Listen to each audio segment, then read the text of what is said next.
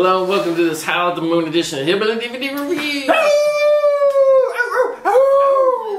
Today we're going to be talking about the mid-80s fucking awesome adaptation of the Stephen King fucking story. We're talking about the werewolf shit. Silver Bullet!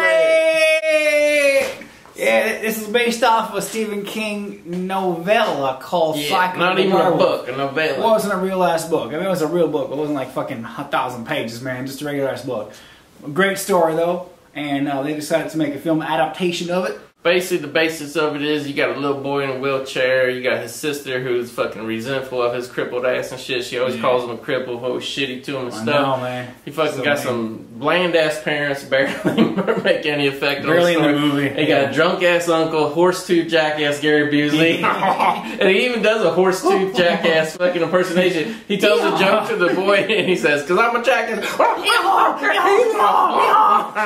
You gotta admit, dude, this is Gary Busey at his goddamn finest right here. And this is 1985, so this is who he was always supposed to be. Before the motorcycle wreck and shit, so it was just finished. But basically, it comes into it. There's a werewolf in this fucking town. Starts eating everybody, man. Starts fucking eating pregnant ladies. Starts eating fucking little boys. Eats the best friend of the boy in the wheelchair. Nobody's safe, man. Unlike a typical 80s slasher flick, you got like prostitutes dying, 6 crazy teens dying, fucking everyone dying. Cops dying, everybody dying. Everyone dies in this movie. Everyone, local business owners, bar owners dying. Yeah, everybody's sick. Truly horrific. So basically, this story takes place over the course of a year. This little boy, man, he knows what's going on. He realizes, you know, and that's the thing is this whole town's a bunch of dumb motherfuckers, small town motherfuckers. They're going, how come everybody's getting chewed up, ate up, head cut off? Who could be doing this?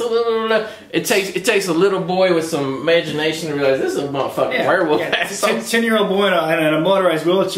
He's the only one that fucking figures it out. Like, this is a goddamn werewolf, you fucking idiot. Exactly, man. And I gotta say, like maybe it's a boy who cried wolf story if you want to get into it. But Corey Haim playing the boy in the wheelchair, man, fucking great, man. Before he like had a little slick hair and was trying to be all cool and license to drive and shit. License to drive, lost boys, dream a little dream. Before all that cool bullshit, he's just a young kid, man, with like a regular haircut in a wheelchair, man. He ain't trying to be flashy. And I gotta say, man, like it's a shame because you see how good of an actor he was. I know, man. Such a sweet fucking kid, man, so believable, and I don't know, man. It would have been nice to see his career grow from that fucking particular role. Exactly, and not go all the teeny bop shit, because maybe it was the teeny bop shit trying to be cool, trying to party, and too much that caught up with him. You know what I mean? Yeah, man. Fucking nowadays, when the fucking kid in a wheelchair gets an Oscar, you know exactly. He didn't get jack shit. He didn't get shit. Yeah. But then again, I guess because it's a werewolf movie, motherfuckers eating it. So basically, everybody gets eaten. Eventually. Fucking, they pulled her fucking crazy drunk ass Uncle Red into it. The little boy and his sister. Her sister finally quits being a fucking bitch because she realized if she don't help her brother, this motherfucker's gonna get eaten by a werewolf. Yeah, no shit. So finally, the only people that believe about the werewolf is little boy, his fucking former bitch sister, and crazy drunk Uncle Red and Gary Busey. Exactly. No one else believes it. And Gary Busey's even having trouble believing it. He's like, do I believe it? Do I not believe it? Fuck this shit. But he knows something's going on. And he's got to help his nephew and shit because the kid's parents are dumb fucks. So they do. They'll just open the door for the werewolf to come in and eat this motherfucker.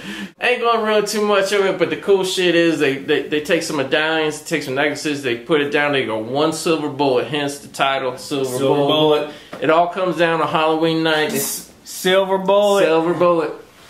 Silver Bullet can mean a lot of things. His wheelchair is named Silver Bullet. It is. No, it's true. The wheelchair in the movie was named Silver Bullet. So yeah, so basically it's all going to come down to this Halloween night. Gary Busey, drunk as fuck, sitting up in the chair. This motherfucker was drunk. You could tell he was drunk. He's drinking a bottle of Wild Turkey straight. Exactly. Just fucking the whole movie, people are bitching out for being a drunk, man. Fucking great Gary Busey role. So he's just sitting up with a fucking gun in his lap, has one bullet in it, no room for error. The werewolf's gonna come because it's full moon and shit. Yeah, they're ready for it. They're ready for it, man. So yeah, so it wraps up. But I gotta say, just a great story, man. Really sold the reality of a small town under attack and shit, because they really show all the townspeople and the hysteria caused and shit. I loved it, man. It had some good, like, it wasn't overly gory, but did have some good gore shit in it. It had some good blood and shit. Solid, hard R rating, I'd say. Fucking, you know, what can you say? But it also had a good story, a good morals, a little bit of emotion to it. So Silver Bullet, man, I love it. I think it's fucking underrated as far as Stephen King, you know, book, movies, whatever you want to call them go. I want to give Silver Bullet fucking 8.5 out of 10. I love it, man. Dude, that's so insane. I was gonna give it the same fucking review. Exact spot on, man. Again, to reiterate, it's fucking classic horror movie, classic small town movie. It's kind of like Jaws, you know, but werewolf style. Like the real horror is how does this small town deal with it? You got a bunch of, you know, fucking crazy posse hillbilly vigilantes who want to go out and fucking find this thing. And by the way, they don't even know it's a werewolf. They know it's something. They don't think it's a werewolf. How would you just see a crazy motherfucker walking across the field and you shoot him? Like, come on. I mean, maybe they thought it was like an escaped tiger from the zoo, exactly. Or maybe a rabid sloth, or just some fucking crazy satanic guy, but like, just so insane how they want to go out with this posse to get the fucking shotgun. It's such succeed. And man, the special effects, man, you don't need no CGI bullshit. No, you got a fucker in a suit. You got dummy heads bashed apart and shit. Yeah, man, and even the whole transformation of the werewolf, man. It was a good effect. I mean, maybe not as good as, you know, fucking American Werewolf from London, but dude, yeah, it's not up to that level, but it's still good. But the rest of the movie has such a great story. Definitely, man. All right, picture and sound will come on this to being DVD. I wish they come out to Blu-ray, but whatever, they won't. Fucking pretty good fucking picture quality, Anna Murphy picture quality for DVD. Could be a little clearer if it's on Blu-ray, but it's not. The sound, man, just a mono sound. They wouldn't remix the shit. Was it a shame because they could have really put the werewolf sounds all around you? Yeah, and shit, man. Well, I wasn't that impressed with the sound. Yeah. So I mean, basically just a basic presentation, but I'm glad we have it. It was out of print for a while. It's back in print. Get it now, motherfuckers. Picture and sound. Wasn't too eye-popping, DVD quality standard, whatever. I want to give it fucking 6.5 out of 10 on picture and sound. Yeah, man. I mean, just because it was a horror movie and it was fucking, you know, werewolf and shit, I'll give it a 6, man. I mean, it didn't impress me too much, and it didn't, you know, it was a DVD, but still not the best of the best, and I don't know, man. Still good. Alright, special features now. This, I guess, being Dino De Laurentiis, cheap, under the wire, whatever. Nobody was documenting shit. Guess what we get for special features? Nothing. Fucking nothing. I mean, he's not even fucking joking, man. No. Is there a trailer? No. Is there a link to a website? No. No.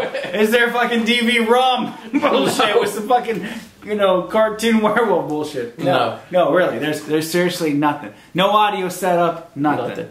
Special features 0 out of 10. Fuck it. It has to be, because there are literally 0. So sorry, fuckers, but boom, 0. Alright, so that's it for Stephen King's Silver Bullet, man. Great adaptation, but also great snapshot of 80s fucking movies, man.